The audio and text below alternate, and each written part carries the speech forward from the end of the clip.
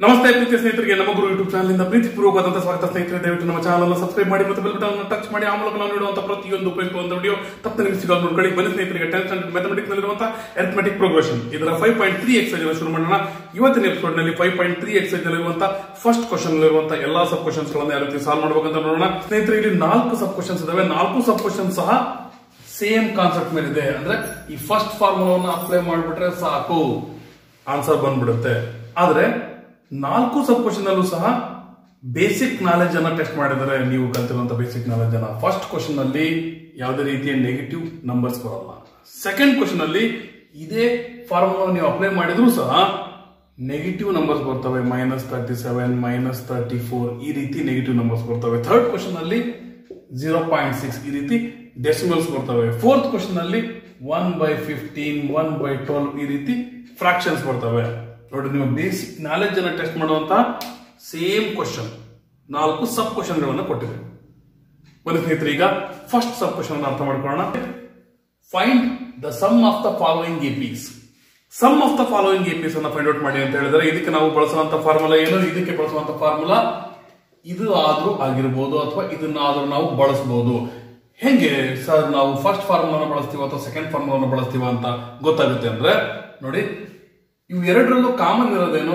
Sn = n/2, Sn = n/2. ಇಲ್ಲಿ ಸಹ A ಇದೆ, ಇಲ್ಲಿ ಸಹ ಎ ಇದೆ.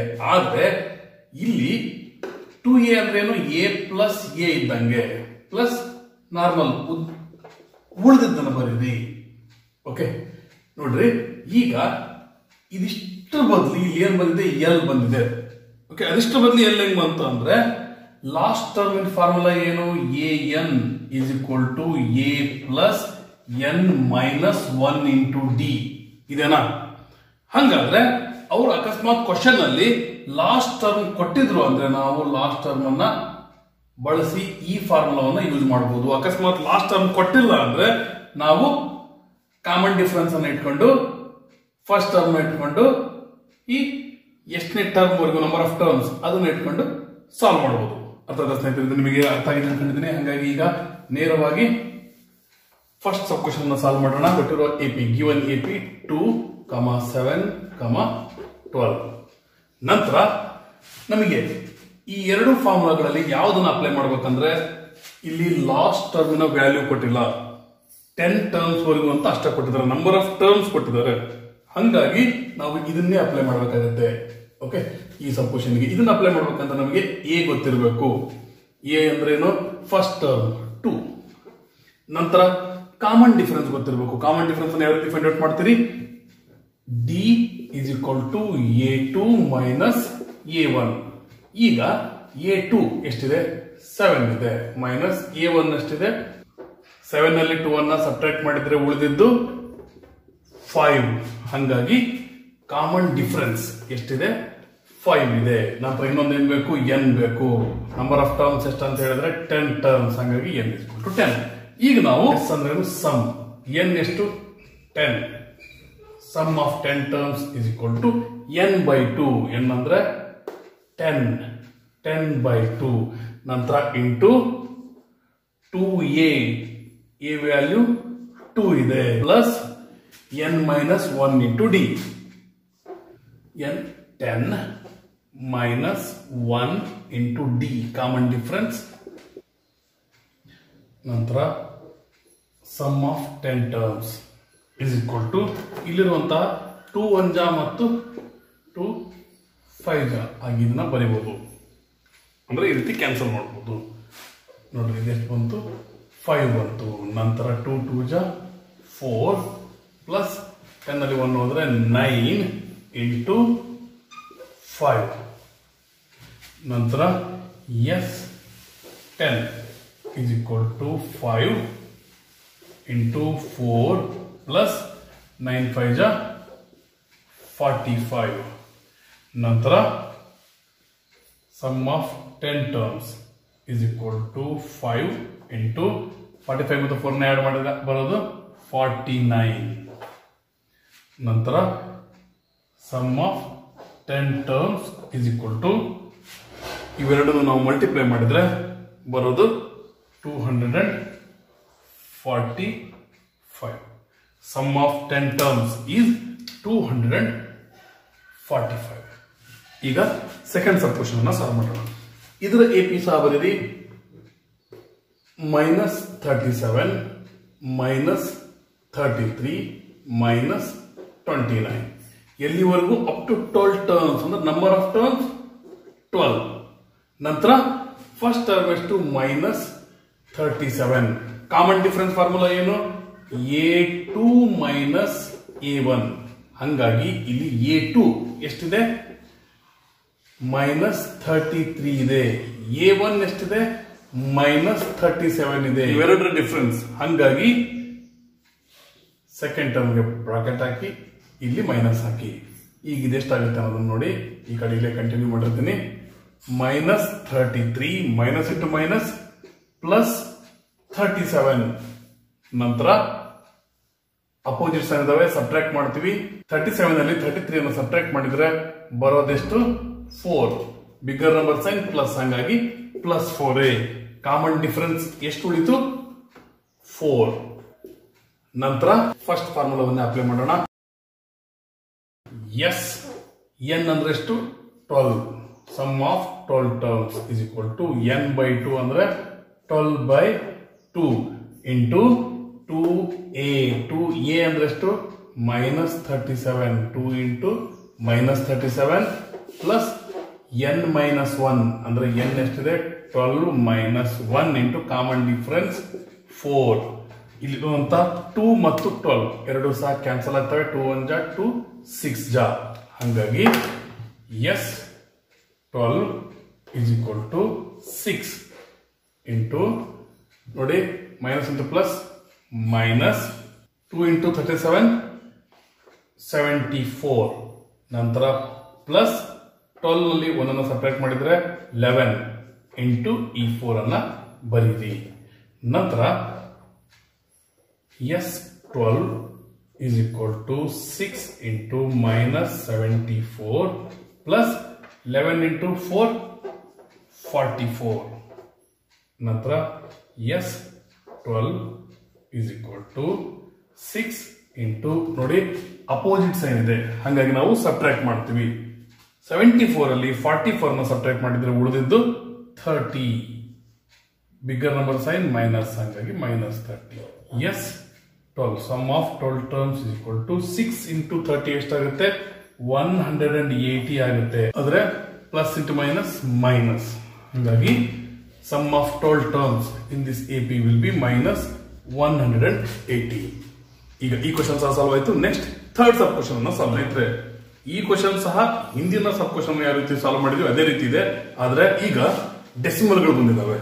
ಓಕೆ, ಸೇಮ್ ಕಾನ್ಸೆಪ್ಟ್ ಜೊತೆ ನಿಮ್ಗೆ ಗೊತ್ತಿರುವಂತ ನಾಲೆಜ್ ಅನ್ನು ಅಪ್ಲೈ ಮಾಡಿರುವಂತ ಕ್ವಶನ್ಸ್. ಬೇಗ ಇಲ್ಲಿ ಇರುವಂತ AP ಅನ್ನ ಬರೀರಿ 0.6, 1.7, 2.8 up to 100 terms. Number of terms 100. First term 0.6. ಈಗ ಕಾಮನ್ ಡಿಫರೆನ್ಸ್ ಅನ್ನು ಯಾವ ರೀತಿ ಫೈಂಡ್ ಔಟ್ ಮಾಡ್ತೀರಿ? D is equal to A2 minus A1. A2 ಎಷ್ಟಿದೆ 1.7, A1 ಎಷ್ಟಿದೆ 0.6. ಸಬ್ಟ್ರಾಕ್ಟ್ ಮಾಡಿದ್ರೆ 7 ನಲ್ಲಿ 6 ಹೋದ್ರೆ 1, ಪಾಯಿಂಟ್ ಇದು 1, ಹಂಗಾಗಿ 1.1 ಬಂತು. ಈಗ ಮೊದಲನೇ ಫಾರ್ಮುಲಾವನ್ನು ಯೂಸ್ ಮಾಡಿ ನಾವು ಸಮ್ ಆಫ್ 100 ಟರ್ಮ್ಸ್ ಅನ್ನು ಫೈಂಡ್ ಔಟ್ ಮಾಡಬಹುದು.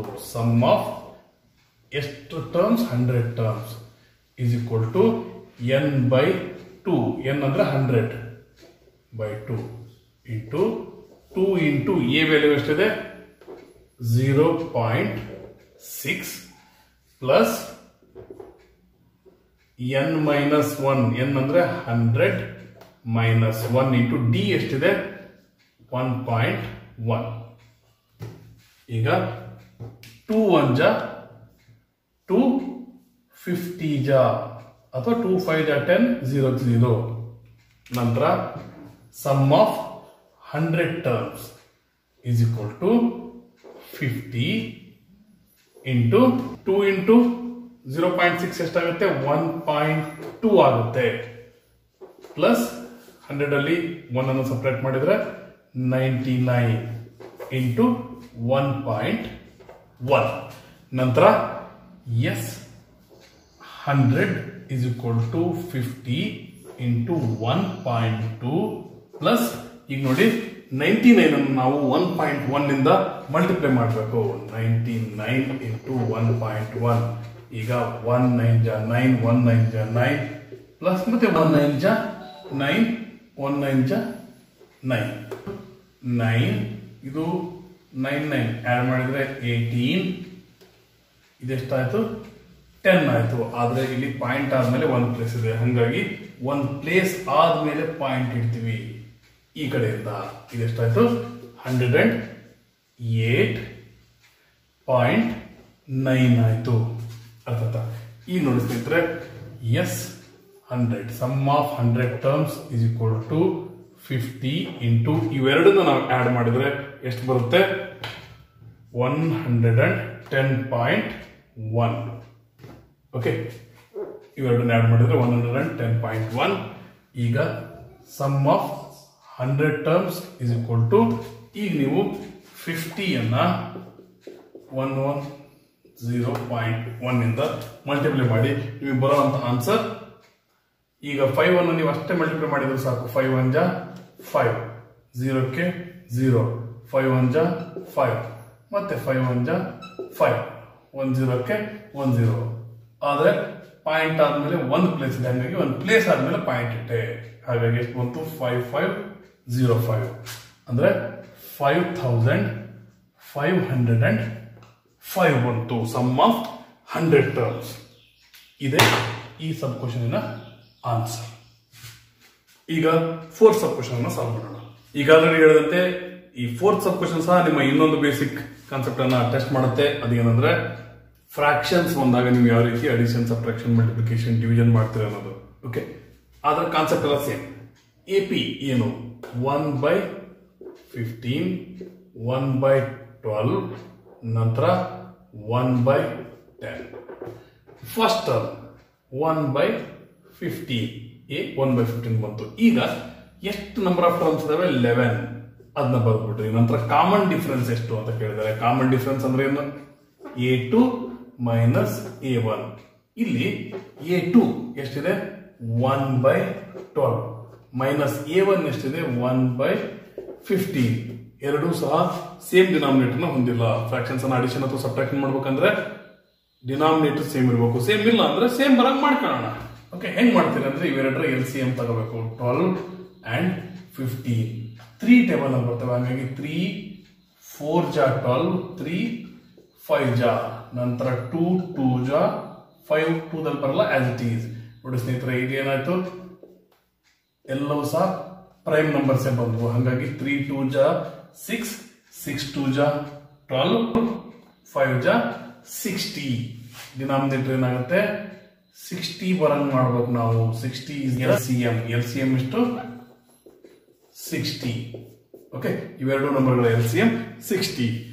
ಹಂಗಾಗಿ ನಾವು 12 ಅನ್ನು ಸಹ 60 ಬರಂಗ್ ಮಾಡಬೇಕು. 12 60 ಆಗ್ಬೇಕಂದ್ರೆ ನಾವು 12 ಗೆ ಏನಿಂದ ಮಲ್ಟಿಪ್ಲೈ ಮಾಡಬೇಕು? 12 5 ಜಾ. ಹಂಗಾಗಿ ನ್ಯೂಮರೇಟರ್ ಸಹ ನಾವು 5 ಇಂದ ಮಲ್ಟಿಪ್ಲೈ ಮಾಡ್ತೀವಿ. ಹಂಗಾಗಿ 5 ಮೈನಸ್, ಈಗ 15 ಸಹ 60 ಆಗ್ಬೇಕು. ಹಾಗಾಗಿ ಇದನ್ನ ಎದರಿಂದ ಮಲ್ಟಿಪ್ಲೈ ಮಾಡಬೇಕು? 15 4 ಜಾ 60 ಆಗುತ್ತೆ. ಹಂಗಾಗಿ ನ್ಯೂಮರೇಟರ್ ಸಹ 4 ಇಂದ ಮಲ್ಟಿಪ್ಲೈ ಮಾಡ್ತೀವಿ. ಹಂಗಾಗಿ 1 4 ಜಾ 4 ಬಂತು. ಅದಾದ್ರೆ ಆದ್ರೆ ಡಿನಾಮಿನೇಟರ್ ಗಳನ್ನು ನಾವು ಯಾವುದೇ ಕಾರಣಕ್ಕೂ ಆಡ್ ಆಗೋ ಸಬ್ಟ್ರಾಕ್ಟ್ ಮಾಡಬಾರ್ದು. ನಿಮಗೆ ಗೊತ್ತಿದೆ, ಆದ್ರೂ ನಮ್ಮ ಕೆಲಸ ಹೇಳೋದು ಹಂಗಾಗಿ ಹೇಳ್ತೀನಿ. 5 ಅಲ್ಲಿ 4 ಹೋದ್ರೆ 1/60. ಕಾಮನ್ ಡಿಫರೆನ್ಸ್ 1/60 ಬಂತು. ಈಗ ಇಷ್ಟು ಗೊತ್ತಾದ್ರೆ ಸಾಕು. ಸೇಮ್ ಫಾರ್ಮುಲಾ, ಫಸ್ಟ್ ಫಾರ್ಮುಲಾವನ್ನು ಅಪ್ಲೈ ಮಾಡಿ ನಾವು ಸಮ್ ಆಫ್ 11 ಟರ್ಮ್ಸ್ ಅನ್ನು ಫೈಂಡ್ ಔಟ್ ಮಾಡಬಹುದು. ಈಗ ಸಮ್ ಆಫ್ ಎಷ್ಟು term? 11 terms is equal to n/2. n ಅಂದ್ರೆ 11, 11/2 ಇಂಟು 2a. a ಅಂದ್ರೆ ಎಷ್ಟು? 2 ಇಂಟು 1/15. ನಂತರ ಪ್ಲಸ್ n-1 ಇಂಟು ಡಿ. ಮೇಲಿದೆ ನೋಡ್ರಿ, n ಎಷ್ಟಿದೆ? 11 ಮೈನಸ್ 1 ಇಂಟು ಡಿ ಎಷ್ಟಿದೆ? Common difference 1/60. ಕರೆಕ್ಟ್ ವ್ಯಾಲ್ಯೂಗಳನ್ನು ಸಬ್ಸ್ಟಿಟ್ಯೂಟ್ ಮಾಡಿದ್ವಿ ಅಷ್ಟೇ, ನಾವು ಅದನ್ನ ಬಿಟ್ಟು ಏನು ಮಾಡಿಲ್ಲ. ನಂತರ ನೋಡಿ, ಎಸ್ 11 is equal to 2 ಮತ್ತು 11 ಇವೆರಡನ್ನು ನಾವು ಇಲ್ಲಿ ಡಿವೈಡ್ ಮಾಡೋದು ಬೇಡ, ಯಾಕಂದ್ರೆ ಇಲ್ಲಿ ಹೋಲ್ ನಂಬರ್ ಬರಲ್ಲ. ಅದಕ್ಕೋಸ್ಕರ ಇದನ್ನ ಆಸ್ ಇಟ್ ಈಸ್ ಬರೀರಿ. 11/2 ಇಂಟು 2 ಇಂಟು 1 2, ಹಾಗಾಗಿ 2/15 ಮಲ್ಟಿಪ್ಲೈ ಮಾಡೋದು ನ್ಯೂಮಿನೇಟರ್ ಮತ್ತು ಡಿನಾಮಿನೇಟರ್. ನಂತರ 11 ನಲ್ಲಿ 1 ಸಬ್ಟ್ರಾಕ್ಟ್ ಮಾಡಿದ್ರೆ 10 ಬಂತು, ಅಂದ್ರೆ 10/1 ಇದ್ದಂಗಿದು ಇಂಟು 1/60. ನೆಕ್ಸ್ಟ್ ಸ್ಟೆಪ್ ಹೋಗೋಣ. Some of 11 terms is equal to 11/2 as it is ಬರೀರಿ. 2/15 ಸಹ ಆಸ್ ಇಟ್ ಈಸ್ ಬರೀರಿ. ನಂತರ ಪ್ಲಸ್ 10 1 10/60. ಇದನ್ನು ಬೇಕಾದ್ರೆ ನೀವು ಈ 0 ಕ್ಯಾನ್ಸಲ್ ಮಾಡ್ಕೊಳ್ಬಹುದು, ಅಥವಾ ಇಲ್ಲೇ ಕ್ಯಾನ್ಸಲ್ ಮಾಡಿದ್ರು ನಡೆಯುತ್ತೆ. ಇದ್ರ ನಂತರ ನೆಕ್ಸ್ಟ್ ಸ್ಟೆಪ್ ನಲ್ಲಿ S11 is equal to 11/2 into, ಇಲ್ಲಿ ನೋಡಿ ಇದು ಎಷ್ಟು ಉಳಿತು, 1/6 ಉಳಿತು. ಅಕಸ್ಮಾತ್ ನೀವು ಇಲ್ಲೇ ಕ್ಯಾನ್ಸಲ್ ಮಾಡ್ಕೊಂಡಿದ್ರೆ ಅಂದ್ರೂ ಸಹ ಬರುತ್ತೆ. ಇವೆರಡರ LCM ತಗೋಬೇಕು. 15 ಮತ್ತು 6 ಇವೆರಡರ LCM ಎರಡು 3 ಟೇಬಲ್ ಅಲ್ಲಿ ಬರ್ತವೆ. ಹಂಗಾಗಿ 3 5 ಜಾ 15, 3 2 ಜಾ 6. ಈಗ 3 5 2 ಎಲ್ಲವೂ ಸಹ ನೀವು ಪ್ರೈಮ್ ನಂಬರ್ಸ್, ಹಂಗಾಗಿ ಇಲ್ಲಿಗೆ ನಾವು ಇದನ್ನ ಸ್ಟಾಪ್ ಮಾಡಬಹುದು. 3 5 ಜಾ 15, 15 2 ಜಾ 30. ಹಂಗಾಗಿ LCM ಎಷ್ಟು ಬಂತು, 30 ಬಂತು. ಅದರ ಸ್ನೇಹಿತರೆ ಈಗ LCM 30. ಈ 30ನೇ ಡಿನಾಮಿನೇಟರ್ ಬರಂಗೆ ನಾವೀಗ ಕನ್ವರ್ಟ್ ಮಾಡಬೇಕು ನ್ಯೂಮರೇಟರ್ಗಳನ್ನ. ಇವೆರಡರ LCM ಎಷ್ಟು, 30. ಹಂಗಾಗಿ 15 2 ಜಾ 30. ಹಾಗಾಗಿ ನ್ಯೂಮರೇಟರ್ 2 ಇಂದ ಮಲ್ಟಿಪ್ಲೈ ಮಾಡ್ತೀವಿ. 2 2 ಜಾ 4. ಹಾಗಾಗಿ ಇದು 2 ಏನಾಗುತ್ತೆ, 4 ಆಯ್ತು. ಪ್ಲಸ್ 6 5 ಜಾ 30. ಹಾಗಾಗಿ ನ್ಯೂಮರೇಟರ್ 5 ಇಂದ ಮಲ್ಟಿಪ್ಲೈ ಮಾಡ್ತೀವಿ. ಇದು 5 ಆಯ್ತು. ಅಂತದ ಸ್ನೇಹಿತರೆ ಈಗ ಈ ಕಡೆ ಕಂಟಿನ್ಯೂ ಮಾಡೋಣ. Some of 11 terms is equal to 11/2. ಇದು ಆಸ್ ಇಟ್ ಈಸ್ ಇರ್ಲಿ. ನಂತರ ನ್ಯೂಮರೇಟರ್ ನ ಆಡ್ ಮಾಡಿದ್ರೆ ಏನ್ ಬರುತ್ತೆ, 9 ಬಂತು. 9 ಇದು ಎಷ್ಟಾಗುತ್ತೆ, 30. ಈಗ S11 is equal to 11 into 9 99 divided by 2 3 ಜಾ 6 0 ಕ್ಕೆ 0 60. S11 is equal to, ನೋಡಿ ಇವೆರಡು 3 ಟೇಬಲ್ ಅಲ್ಲಿ ಬರ್ತವೆ. ಹಂಗಾಗಿ 3 2 ಜಾ 6 0 ಕ್ಕೆ 0, 3 3 ಜಾ 9. ಇದು ಸಹ 3 3 ಜಾ 9. ಉಳಿದದ್ದೆಷ್ಟು, 33/20 ಇದೆ ಆನ್ಸರ್. ಸ್ನೇಹಿತರೆ ಇಲ್ಲಿಗೆ ಈ ಕ್ವಶನ್ ಎಲ್ಲಾ ಸಬ್ ಕ್ವಶನ್ಗಳು ಸಾಲ್ವ್ ಆದವು. ಮುಂದಿನ ಎಪಿಸೋಡ್ ನಲ್ಲಿ ಮುಂದಿನ ಕ್ವಶನ್ ಅನ್ನು ಸಾಲ್ವ್ ಮಾಡೋಣ. ಇಲ್ಲಿವರೆಗೆ ನೋಡಿದ್ದಕ್ಕೆ ಧನ್ಯವಾದಗಳು. ನಮ್ಮ ಪ್ರಯತ್ನ ನಿಮಗೆ ಇಷ್ಟ ಆದರೆ ದಯವಿಟ್ಟು ಲೈಕ್ ಮಾಡಿ, ನಿಮ್ಮ ಪ್ರೋತ್ಸಾಹವನ್ನು ಕಾಮೆಂಟ್ ಮೂಲಕ ತಿಳಿಸಿ. ಹೆಚ್ಚು ಜನಕ್ಕೆ ತಕ್ಷಣ ನಮ್ಮ ಚಾನಲ್ ವಿಡಿಯೋದ ಲಿಂಕ್ ಗಳನ್ನ ಶೇರ್ ಮಾಡಿ. Take care, be happy, bye.